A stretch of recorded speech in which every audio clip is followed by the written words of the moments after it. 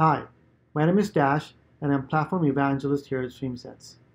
In this demo video, I'm going to show you how to perform Clickstream analysis on Amazon EMR, Redshift, and Elasticsearch using StreamSets DataOps platform. Okay, let's have a look at our pipeline. It's designed to ingest Clickstream logs from S3, perform aggregate transformations, and store those in Redshift. Note that the raw logs are also sent directly to Elasticsearch for indexing, searching, and creating dashboards. And note that Elasticsearch destination can be configured to auto-create indexes.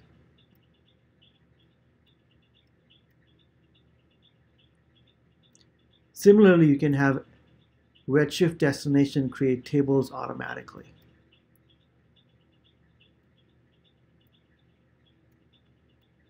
And this pipeline is configured to run on Spark execution engine on Amazon EMR.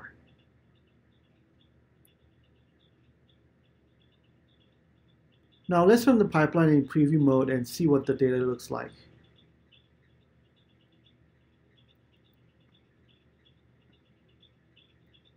Okay, so here's what our data looks like at the source and some of the transformations. One very important thing to note here is that in preview mode, it's only grabbing a very small subset of data. And this is a great way to know what the structure of the data is, as well as the data types of different attributes and some of the transformations that you may have in the pipeline.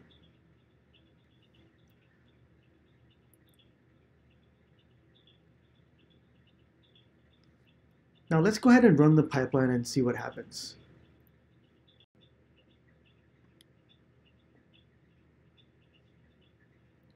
As you can see, it's setting up the resources to run the pipeline on EMR. This may take a couple of minutes. There we go. As you can see, I've had the pipeline running for a while now, and you can look at all the metrics down here.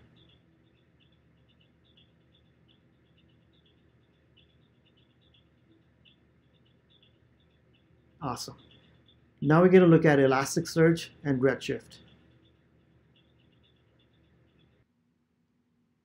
Okay, so once I had the data flowing through in Elasticsearch, I created an index pattern for the index in Kibana and included all the attributes of the index.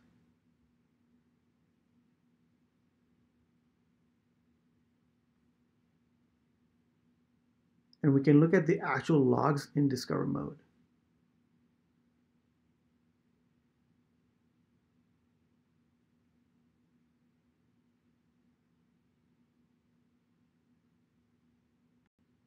Then I created charts to visualize some of the data. For example, brand analysis, which shows number of events captured for each brand of products. Or client-wise analysis, which shows the total number of sessions for each client IP address. Then I created a dashboard to see everything in one place.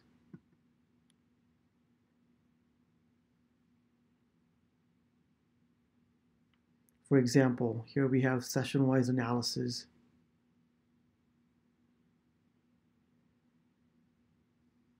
brand analysis down here, HTTP response analysis. Not surprising that most of the requests were successful.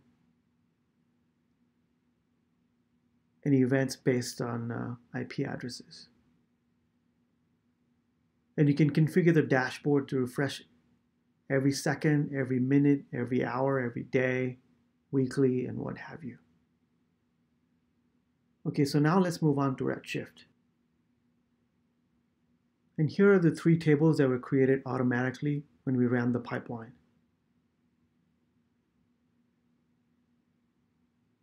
These are the tables that store all the aggregations coming through.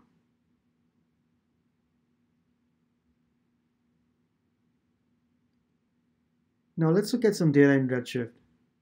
We can do that by clicking on Preview Data for each table. This is going to show us total number of sessions per IP address. And this is going to show us total number of views for a given session ID, URL, and action. Thanks for watching, and I'll see you next time.